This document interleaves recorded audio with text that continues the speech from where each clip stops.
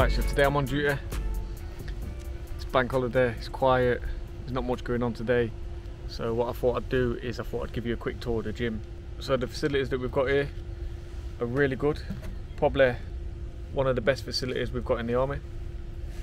However, most camps, or pretty much every camp within the army, have got facilities similar to this, some even better than this. But I thought I'd give you a quick tour of the gym, let you know what the gyms are like within the military, and let you know what facilities that you've got available to you. Up the stairs in there we've got the CV suite. So obviously due to COVID, some of them you can't use because you've got to be 2 meters apart. But you know, we've got the steppers, cross trainers,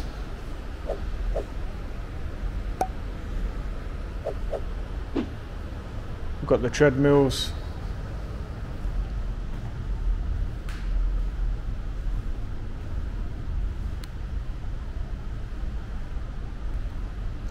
so this is just a CV suite up here.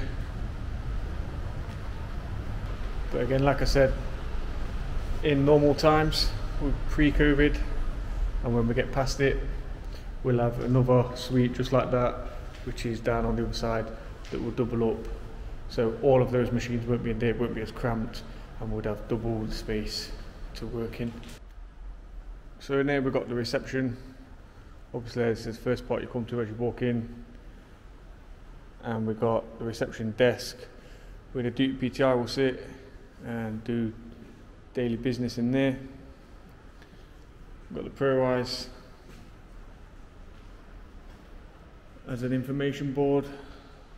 Got different information on it. And yeah, that's the reception, pretty much speaks for itself. Okay, coming on from the reception then, we're going to gym 3. So obviously at the minute we've got the barrier up because it's a one-way system in and out of the gym. We've also got chairs over there that have been set up for a brief that will be happening. But yeah, as you can see, it's a nice big gym. Got a couple of basketball hoops. Okay, so behind this green curtain then, this is all the equipment that we are not using at the minute because there's no training for recruits indoors. But as you can see, we've got plenty of bars, plenty of racks, benches. We've got watt bikes, rowing machines, skiing machines, bike machines, you name it, we've got it. So yeah, a lot more CV equipment. Again, some of this would probably be upstairs as well if we was in normal times. But yeah, for now we've just put it behind the curtain so it's out everyone's way as the kit's not getting used. Alright, and then for here, from gym 3 we're going to gym 2. So at the moment, again because of restrictions, we've got a lot of the equipment that would normally be in the weights room in here. But again, some of these cardio equipment would normally be upstairs in the CV suites and the watt bikes. But we've got a couple more lifting platforms and racks, a load of weights.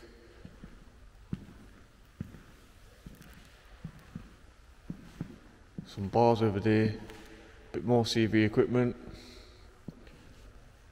And then which would normally be in the weights room, we've got the lifting machines, which are all nice and modern, good quality machines. Got a couple of benches, a couple of more platforms, some dumbbells. Again, some more machines. Like I say, all of those would normally be through here, which is the weights room. But clearly we need to be able to train 2 meters apart from everybody else, so that's why we've had to move a lot of the equipment from here into the other gym. Here again, got more equipment, more machines.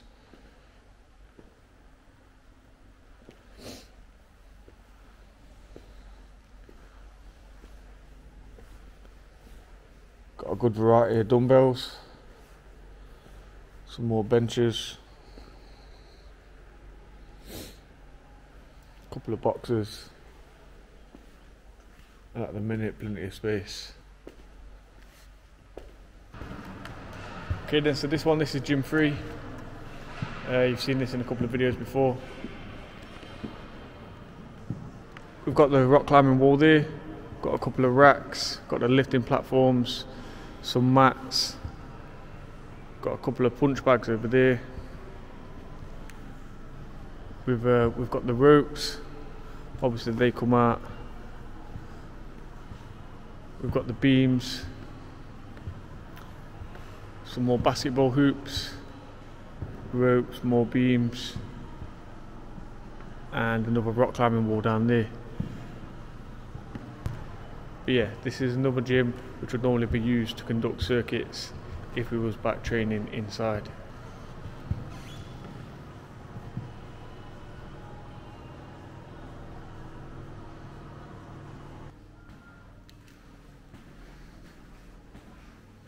Okay then, so leaving gym 1.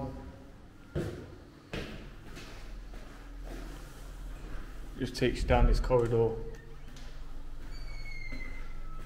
which leads back to the main reception. Also go through there. Gym 3 in there, and gym 1 back in there. And if we carry on going straight up, we've got the male toilets and changing rooms.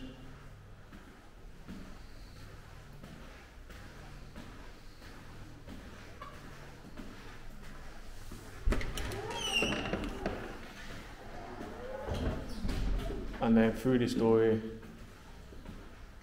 in there you've got the female toilets and changing rooms. And then, like I said, straight back in to the main reception.